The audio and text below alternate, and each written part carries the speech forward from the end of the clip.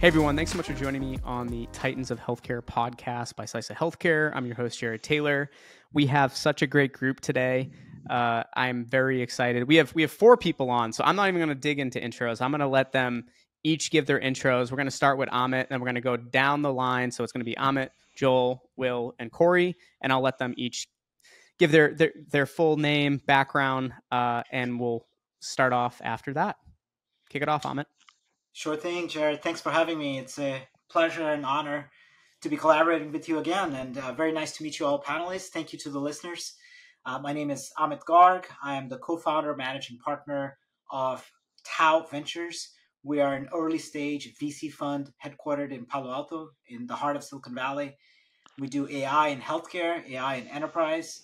As of this recording, we are 85 million AUM, assets under management. We have done 52 investments. In the area of healthcare, we have looked a lot around cancer, how to diagnose it, how to treat it. We have looked a lot around chronic diseases in general, diabetes, obesity, mental health. And we look a lot around how to reduce paperwork. There's a ton of paperwork in this country. How do we get rid of the 1 trillion that we put in administrative costs? And underlying all of these teams is AI. We look for ways in which companies can leverage, deploy AI in a meaningful way. We started the firm just about 4 years ago. Anybody interested in learning more, tauventures.com. Thanks, Amit. I'm Joel Gochberg. I'm the VP of Business Development for CLEW Medical. My background is computer science and business. I've been working in and with critical care units, intensivists, critical care nurses, and other allied health professionals in the critical care space for most of my adult life. And the last 17 years, I've been working in the tele-ICU or virtual critical care realm, and I've been with CLEW Medical for 3 years. Excited to be with you. Great. My name is Will Hazard. I am an intensivist. My background is in anesthesia, did general critical care and a neurocritical care fellowship. So my primary engagement is in the care of neurologically injured patients. I entered into a fork in my career just a little over a year ago, where I took over directorship of the virtual ICU at Penn State Health. So that's been ongoing for about a year, continuing to scale and make the product our own. So very excited to be here, and thanks for having me. Thank you. And I am Corey Scurlock. I am the CEO and founder of Equum Medical. I too am an anesthesiologist and intensivist. I've been involved now in telehealth for the past 13 years, about 300 implementations of a variety of types of telehealth under my belt at this point. Equum Medical, we are an acute care telehealth services company. We are laser focused in the hospital space, whether that's ER, intensive care unit, med surg, or even post-acute. And we offer tele-ICU services as well as other telehealth-enabled services. So thank you for having me. Appreciate being here. Yeah, I'm really excited for this conversation. We'll kick things back over to Amit, and then we'll go down the line again. But Amit, I'm going to start off with you. You know, how should we think of bottlenecks relative to hospitals and flow? Oh my, bottlenecks is perhaps the most diplomatic way of putting this, Jared. So let me take it one level above. We come across just about 4,000 deals a year right now at Tau. We end up doing 10 or 12 of those as actual investments. And we look at team, we look at technology, we look at traction. But one of the key things, really, especially at the seed stage, which is our core focus, is the go-to-market. And when you're dealing with healthcare, what the go-to-market really means is, will people actually use it? If you're going towards providers, will providers actually use the product? You can come up with the most incredible innovation, and if the doctor has to do an additional step in order to use the product, they're just not going to do it. And we have several doctors on this call, and they can attest to this too. Providers have so much to do, and EMRs, there's a lot of controversy around them, whether they even save time for providers. So we pay specific attention in how does it fit in within the workflow of the provider. If you are having to do extra steps, maybe you'll do it if it's mandated from the top, but otherwise, you will do it grudgingly. But otherwise, you're just not going to use it. So we pay special attention Does this work? Does this fit into the workflow of the physician? Is the nurse going to be able to use this while they're walking through the halls of a hospital, right? If they have to go to a separate room in order to access a terminal, maybe they won't use it. Understanding the patterns of your users, that is a fundamental challenge that any business should be able to solve. But I think in healthcare it's especially critical because people see dangling in front of them, this is $1 trillion market. And I go, yes, it is $1 trillion. But that 1 trillion is really freaking hard to get to. And the key to getting that is understanding the challenges of your users. We'll kick it over to you, Joel. Thanks, Amit. There are a lot of obstacles to moving patients through their care processes and their protocols. There are missed connections or difficulties in getting caregivers to align in space and time in order to communicate, this is the next thing that has to happen before we can move that patient along to the next part of their journey or move them out of the hospital. And so it's very common that we see patients accumulate an extra day or two in the hospital when it might not have been necessary if we could have had better alignment between the caregivers to move that process ahead. That's my perspective. Yeah, as Amit said, that's $1 trillion question, and unfortunately one that doesn't have one solitary answer. Bottlenecks in healthcare are both human capital problem, patient disease, payer mix, regulation. It is a very, very complex problem, and it's not just an inflow problem; it's an outflow problem. So we have patients coming in, we can't move them through the system based upon level of care designations that we have. We have patients in those beds, so it's a very, very complex problem. What I look to is exactly what Amit said. Is I work a lot. I spend a lot of hours doing paperwork, doing summaries, doing communication pieces to colleagues and to payers. That takes me away from what I love and makes me not want to do what I love, which is care for patients. So the need to address the provider's concerns is, I think, the utmost important. We'll make any system that does that relevant immediately. Unfortunately, a lot of them miss the mark, right? Because they are spending less time than they probably should on the customer discovery process. And I kind of hate that word as it pertains to patients and the care of patients, but really you need to address what's that pain point and how am I going to do it? Just saying AI is going to solve all the problems shows a lack of insight. But there is, in my opinion, a very, very, very real role for AI in the future. It just needs to adapt to what we need as customers, or our pain points. Yeah, I totally agree with what everyone said. I just add to that I see patient flow and bottlenecks as a central problem of acute care telemedicine. And when I talk about patient flow, I mean in a number of different ways. I'm talking about, yes, getting the right patient, the right care at the right place at the right time. But I'm also talking about load balancing across healthcare systems. What I see is there's been a ton of mergers and acquisitions of healthcare systems. And when you look at that, there's the classic hub and spoke model. And what we see is the hub is relatively overloaded with patients, maybe even patients who are too low acuity. And then the spoke hospitals are relatively underloaded, and that's due to lack of staffing. And telehealth enabled services can help with that. The other concept I see of flow is really pulling the patient through the healthcare system as safely and as rapidly as possible at the lowest cost in the lowest cost area. And so what I really mean by that is pulling the patient from the ER once they've been admitted into the hospital. We know from the medical literature that every hour the patient waits in the ER after they've been admitted, there's a proportional increase in length of stay and mortality, and telehealth services can rapidly overcome that. Pulling them out of the transfer center so they don't get lost to the healthcare system is really important. And then, as they're admitted, shrinking their length of stay in the ICU so the ICU is running 24/7. Minimizing their complications, using clinical decision support tools to make sure you hit best practices, to make sure that the patient's being optimally cared for, whether it's the middle of the day or the middle of the evening. And then finally, moving their discharge times to earlier in the morning so that the patients can leave the hospital more rapidly and there's a net capacity increase.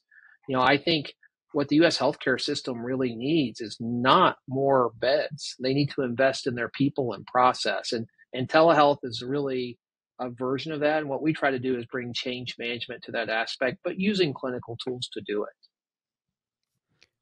We're going to quickly stay on with you, Corey, 'cause you said it a few times, right? Telehealth. So talk us through today.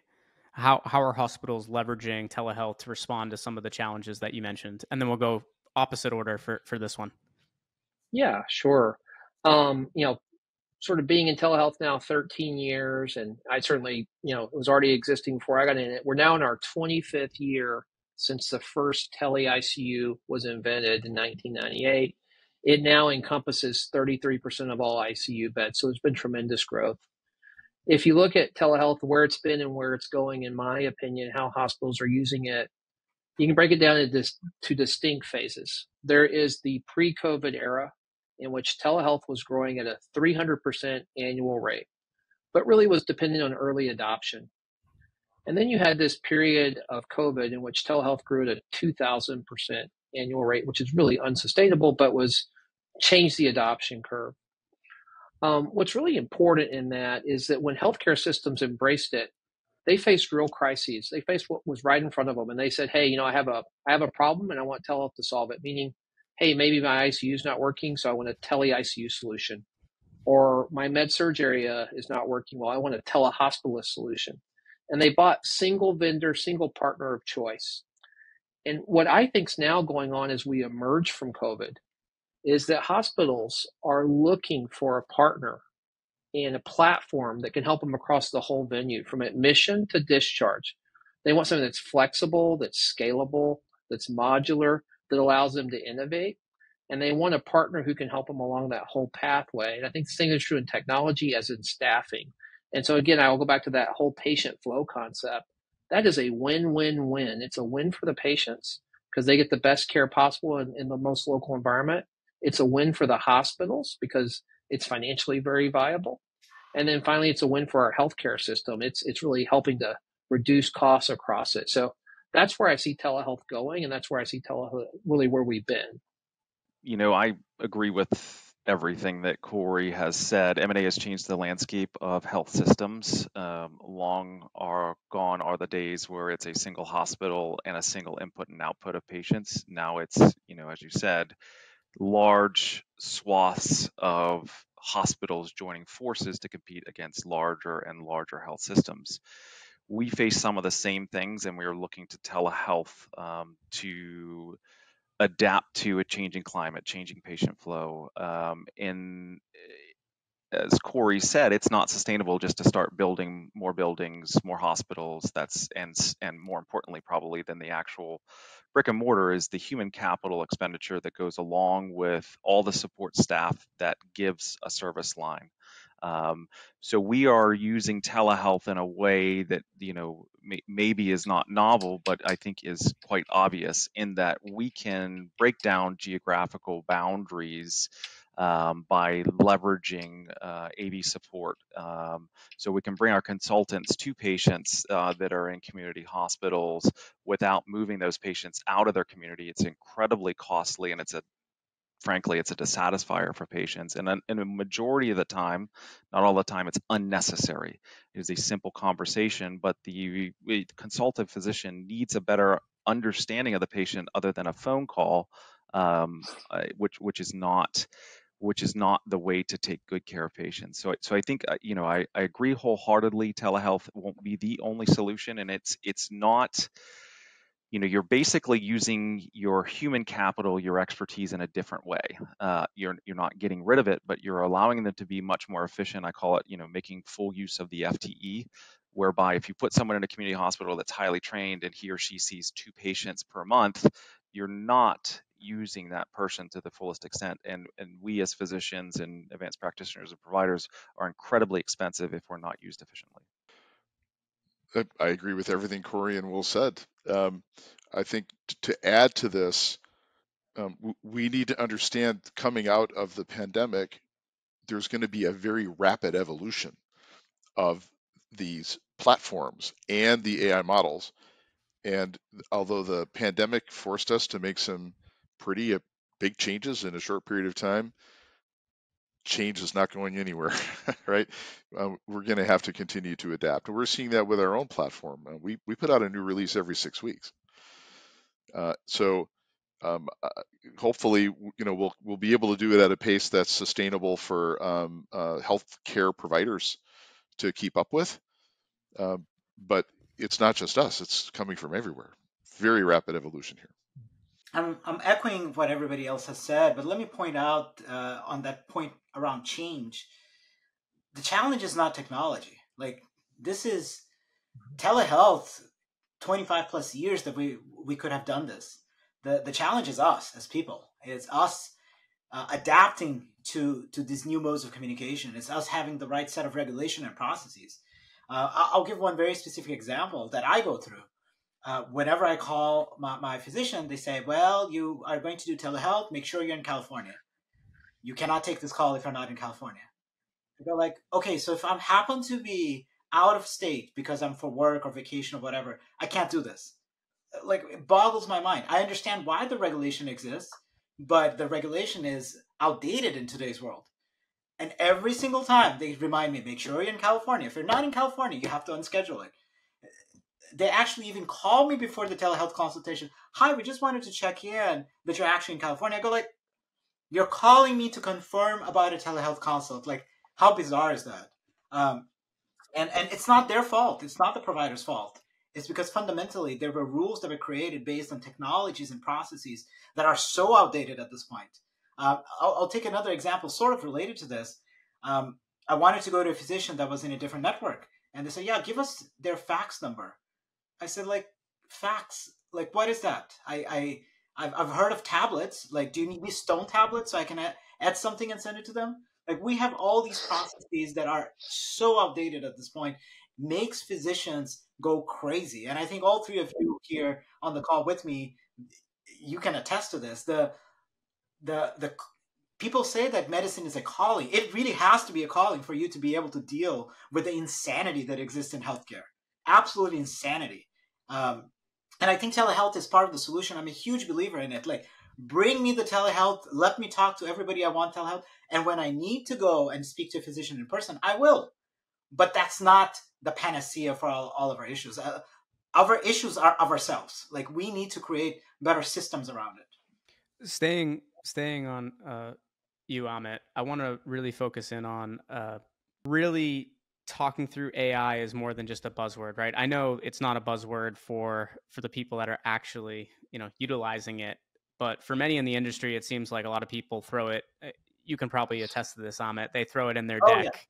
Yeah. It's like blockchain was a couple of years back, right? You throw it in as to get interest, and then you quickly on your end see whether it's a buzzword for them or they're actually using it. But I would love to focus in on how do we break down facts and results from promise as it relates to AI and AI's role in telehealth and what we're using it within health systems for. Yep. A great question. We're an AI first fund. We started in 2019 before AI came into global consciousness. We always expected it to. It actually happened quicker than we expected it to. And let me actually illustrate with stories. So one of our investments, coincidentally, our very first investment officially to the fund, is a company called Iterative Health. And I'm simplifying things a little bit, but they use computer vision to detect colon cancer. So while you're doing a colonoscopy, in real time, you're getting a video feed, and the video feed is analyzed by the algorithms, and they draw a yellow rectangle saying, oh, there's a polyp. Let's go pay attention. And once again, simplifying things a little bit here, but even the best physicians today can see 75% of the time that there's a polyp because they're small, they're hidden in the folds of your intestine. You can't use non-invasive methods of imaging. This company at the time we invested was able to get to 99% detection. Now, let's just stop there for a second. 75 to 99%. That is literally saving 24 more lives potentially out of 100. Early detection is the key for early treatment. Early treatment is the key for basically saving somebody's life. And the key result we saw there, it's not that you're just using AI for the sake of using AI. You were able to drive a very meaningful change here. It's not just 1 or 2% better. It's significantly better. And even 1 or 2%, by the way, in a population of 7 billion human beings, that goes a long way. Like if you are part of that 1% improvement, you really want that AI. So what we see AI is, yes, there are platforms that are getting created right now to do AI, but what's especially interesting for us is applying that AI. If you don't need to be a PhD in machine learning at this point to take what has been built by many other people, large companies and small companies, and apply it to solve a problem. In the case of iterative health, they didn't develop the computer vision, somebody else did. They didn't develop the hardware, somebody else did. What they did is put it all together, analyze it towards the problem that they understood really well, and drive a very meaningful change. And this company, incidentally, has now raised over $200 million. So it's the kind of journey that we see possible with AI. Fast growth, fast scaling, really big, meaningful results. Right, but that fast growth that might happen in the very near future, the work started a long time ago. In our case, 8 years ago. And doing this and doing it right is really hard.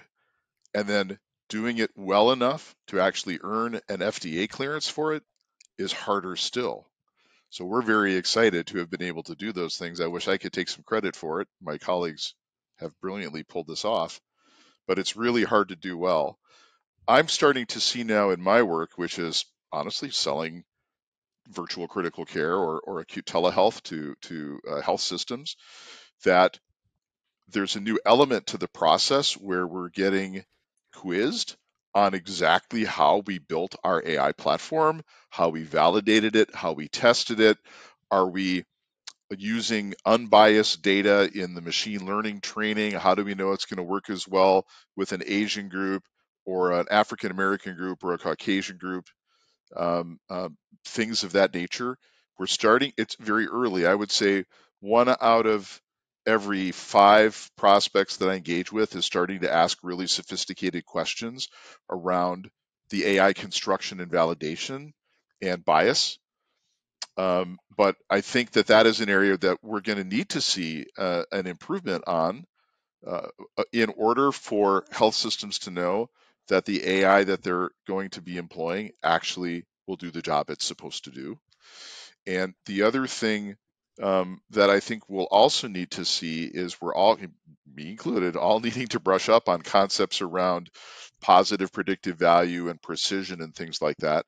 Because when we build these models, we specifically tune the PPV to have it make sense in the workflow and also to catch the things you want to catch without creating excessive noise. And one of the things we do is identifying patients who might not need to be in the ICU, but with pretty high precision. We have to get that right because Will doesn't want to discharge somebody from an ICU that we said looks pretty good, only to have them bounce back 4 or 5 hours later.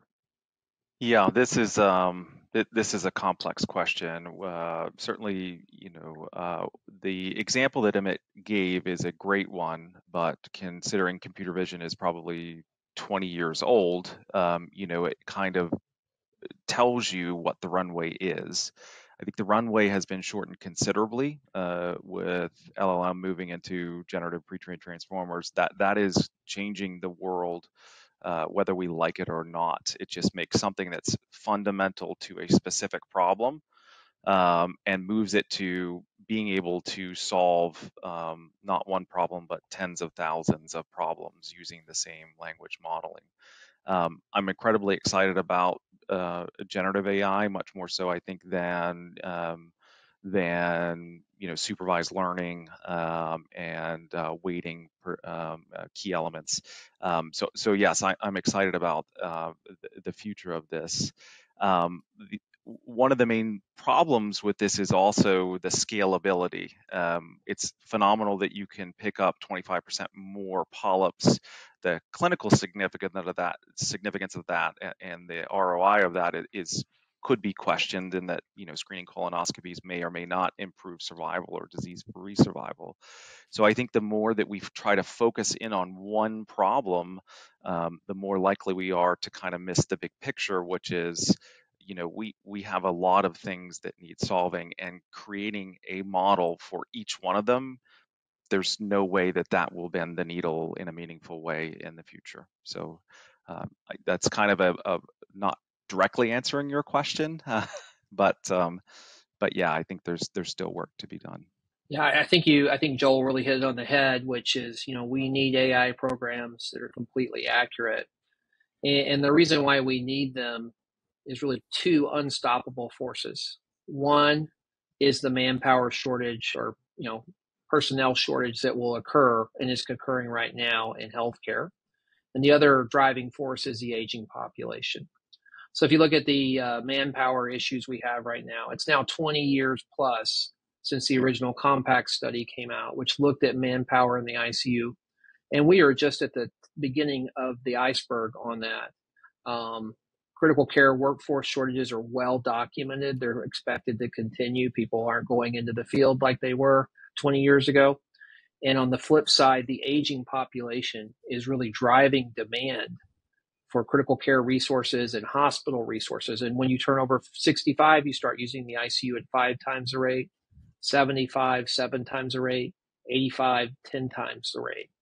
Couple that with the nursing shortage we're at as well, which is largely driven by burnout and baby boomer retirement. We're not going back to having the manpower and personnel that we had prior to COVID. So we'll need every tool, whether it's telehealth or telehealth plus AI, to help solve this crisis, and we need them rapidly. So our healthcare system has to embrace these types of tools and has to find a way to work with these tools to really scale our current workforce to solve problems 24/7. Thanks, Corey. Yeah, I would love to kick things. We're going to talk a little bit as we start to wrap up here a little bit. How hospitals should think about virtual care. We're going to change the order up a little bit to kind of kick off some initial conversations differently. It's going to go Will, Corey, Joel, and Amit, and then we'll switch it up one more time to wrap up with one last question. So Will, how should hospitals be thinking more about virtual care? Yeah, well, as Corey aptly said, there are fewer and fewer and fewer resources available, not just human capital resources, but also capabilities within the individual hospitals.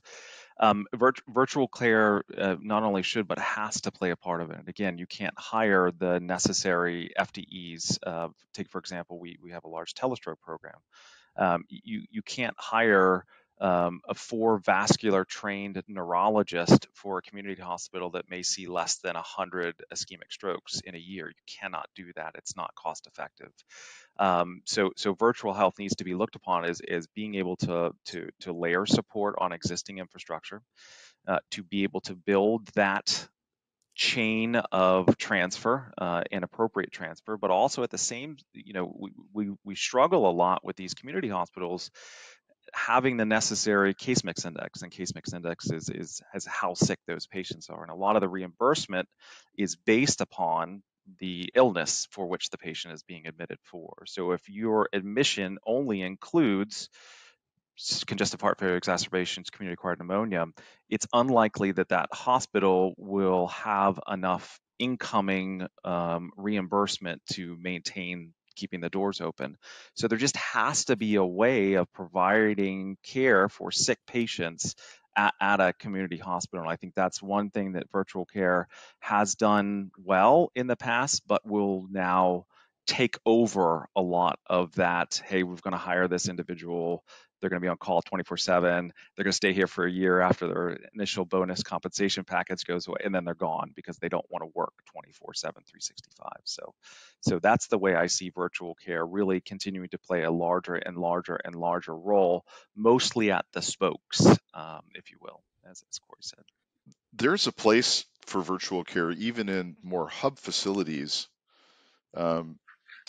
At least that's been my experience, looking back over data results on the use of these programs, even in organizations that were adequately staffed or even premium staffing with 7x24 intensivists. Programs like this were actually able to demonstrate results in terms of reductions in mortality and length of stay in ICUs, even where there was 7x24 intensivist care. Because when you're the one intensivist in the unit, if you have a crisis or two on your hands, that's really all you have time to manage. But there are other patients who need care as well. So one of the things I've seen over my career is some organizations who were very, very well staffed saying we don't need this here, and then maybe they were right. But the other thing that they were missing, and this is what Corey has done, is they've taken that expertise and they have now applied it across a broader population of patients using telehealth. So I still see a lot of potential growth for telehealth and folks getting involved in it who might not have thought that they needed it, but they actually have a contribution to make. And I hope that they will do that. So that's my sense of it. And I'm seeing greater and greater acceptance of it as not bedside care or telehealth care, but it's a hybrid model that encompasses both. And that's just the way we take care of patients now. It involves some physical and some virtual. Yeah, you both are absolutely right in the fact that, telehealth is here to stay. Telehealth is now health, and hybrid care is often the way it's done. If you look at the largest growing segment of telehealth, it's academic medical centers. So I think there is benefit at both the hub and the spoke, and both are expecting shortages and both face flow-based issues. I think if you think of the three pillars of telehealth, people, process, technology, you want to pick the right technology that allows you to scale and gives you accurate predictions. And then on the people process side, you want a partner who can help de-risk the implementation of this. This is a big CapEx and OpEx outlay. You want to get it right the first time. You don't want to stub your toe, and you want to build on early credibility. So having a partner who can de-risk that for you, optimize it, drive care standardization across your network, chase the KPIs that you're wanting to chase is critically important. As much as it's a technology issue, this is a people issue, as Amit pointed out, and we have to have the right people, and those people have to have the right processes, and those processes have to be re-examined frequently to make sure they're adhering to what the KPIs and what the goals, strategic goals of the organization are. And just to put it in perspective here, look, 300 years ago, I wanted healthcare. I would go get a shave and have some leeches be put on me. Right, I would go to my barber. 100 years ago, a physician would show up to my door, would put a stethoscope, and give me a diagnosis. And they might say, "Oh yeah, it's just because of bad air." They might not even know germ theory. Doesn't scale. That model, by the way, of the physician visiting you at home doesn't scale when you have a 330 million person country, which is where this country, United States, is now. We went through fee-based service. We went through bundled payments. We went through all these different mechanisms, right? They're all just different ways of optimizing based on our population, our dynamics, our processes, etc. The current incarnation is probably not the last incarnation, but it is virtual first, value-based, with a big component of hybrid. Big mouthful to say, we will treat you either through Zoom or in person whenever you need, as you need. We'll do whatever makes most sense. I'll give an example of a portfolio company of ours called Renee.com. And I think, Jared, you know them quite well. They are creating a personal digital assistant for the elderly, exactly the people who incur the highest levels of healthcare costs, the people between 65, 75, and eventually 85 who need a lot of healthcare resources. What if we were able to give them the tools? They know how to schedule their appointments. It's scheduled for them. They know what medications to take. It shows up as reminders. They know how to navigate this immense bureaucracy that healthcare is. What if, and this is a pipe dream of mine, we actually had healthcare rather than sick care? What if they could do preventive care rather than actually getting the heart attack? The app actually helps them prevent getting that heart attack. That would be a dream. So I think that AI, telehealth, all of these things are very powerful tools for us to eventually get there. My goal would be for all 5 of us to be out of jobs on this call. Seriously. Give me a few years. Yeah. Unfortunately, I don't think we'll get that in many lifetimes. But I would be stoked as hell if we were all out of jobs. You say that now. No, I'm just kidding. No, well, so I've really enjoyed this conversation here today. I want to go down. We'll start with Joel. We'll do Joel, Amit, Will, and Corey. Final thoughts in terms of what can these hospitals be doing as an action? Let's give one action each, if that's cool. And that's how we'll wrap up here. Okay, well, thanks, Jared, again for the opportunity to be here. Really appreciate it. I would say the one thing hospitals can do is to accelerate the development of their strategies for creating these hybrid care models. The pandemic showed you can get things done if you really focus on it. Health systems traditionally move very, very slowly, but they've shown that they can move faster when they need to. I think they need to. So that would be my input. Move quickly. Don't drag it out. Yeah, that's so I think being proactive in medicine is not our strong suit. We tend to be reactive. And I think the days of being able to react to things like a international pandemic, labor shortages, I think those days are long gone. We need to be proactive, and to do so, we need to be early adopters, not on technologies that are expensive and underperforming, but we need to do our due diligence to ensure that we as the global we are getting stuff that really moves the needle forward. And I think AI will at some point. I think there's a lot of fanfare that's associated with it, and we cannot overlook the need for increased training, increasing numbers of residency spots, increasing reimbursement structure that's fair and equitable throughout different specialties. So there's a lot of work that needs to be done. Not all will be solved by AI, not all will be solved by virtual health, but some of it does have to be out of necessity. So, hospitals now are emerging out of COVID. During that 2-year period, patients didn't get the care they needed, a lot of the preventative care and elective care they needed. That caused an accumulation of what I'll call a care debt, which has pushed hospitals both in terms of their workforce and their operating margins.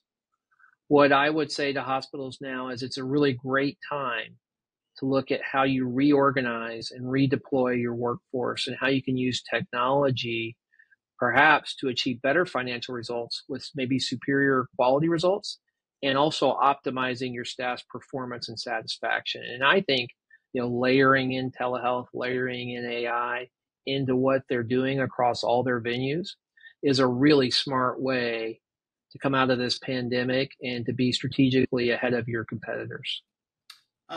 Jared, I'm going to be a little tongue-in-cheek here. You said only one thing. If you had told me I could say multiple things, I would have said, allow physicians to unionize so that they can defend their rights and do the right thing. Get rid of fax machines. Just get rid of them. Just throw them away. Just break them all down. Don't use HIPAA as a shield to not be able to do interoperability and communication and privacy for patients in the right way. I would have said, don't spend $2 billion making a hospital pretty and nice. Actually pay your people well. Because we as patients think that all these healthcare folks are getting paid a lot. That's not true. It's actually, a lot of it is just being wasted through inefficiencies in the system. I would have said, create open innovation arms so that you can actually engage with startups and with innovation at its rawest. If it's not ready for commercial prime time, at least you start integrating and guiding that innovation. I would have said all of those things. But since you asked me to say only one thing, my one thing would it be create more interoperability. How come that banks can talk to each other, our computers can talk to each other? I can order my food from any restaurant in the freaking world, in the other side of the world, using my phone, but I cannot get my healthcare documents in a timely fashion when I need it, where I need it, to be able to share it, and I have to sign 10 pages of forms of Don't disclosure. have a fax machine. Why is that? I don't have, well, actually, I do have a fax machine, and I actually even know what a fax is, and it's not secure. This whole argument, excuse my French, is absolute bullshit. A fax lies printed and anybody can pick it up, it's not secure. So anyways, my argument is interoperability of data, I think, would create a lot more competition in a healthy way, would allow patients to be more empowered, would allow physicians to be able to get the right sets of data when they need it, and would make the system more transparent. I, for one, would actually know how much I need to pay when I go get something, because the answer I hear is, we'll get back to you in 3 days after we have done 10 calls. I'll just quickly add the funny conversation around fax is last year at Health, at the Health Conference, or HLTH, a company, was it Credo, they actually hosted one of those like anger room sessions where you could take a bat to a fax machine and just have a blast, Office which Space. was pretty Office Space cool. style? I didn't get to go, but Yeah. Yeah. Office Yeah. Great Space. scene. Yeah. Yeah. Well, everyone, thank you so much for joining me here again. Really appreciate it, and look forward to staying in touch with all of you. Thank you. Thank you for having Thank me. you.